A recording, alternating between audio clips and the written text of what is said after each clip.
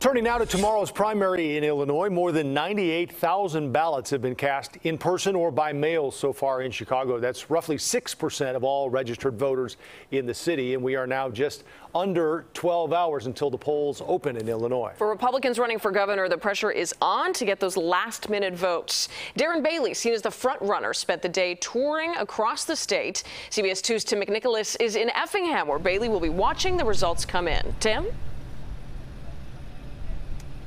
Marie and Jim, Senator Bailey will host an election night watch party here at the Thelma Keller Convention Center. But first, he is wrapping up a tour of the state. One of the final stops, Springfield, where he made a stop today at the Abraham Lincoln Capitol Airport.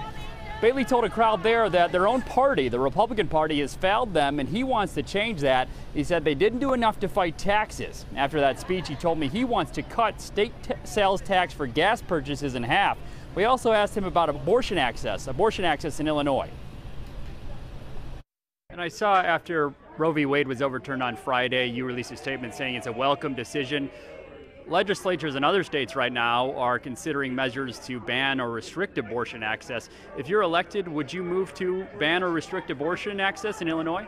Well, it's a welcome move because that right belongs to the states, number one. And number two, I think we both know that, the current makeup of the legislature is not going to allow that to happen. So I think we do something different. We get rid of taxpayer-funded abortion. We return parental notification.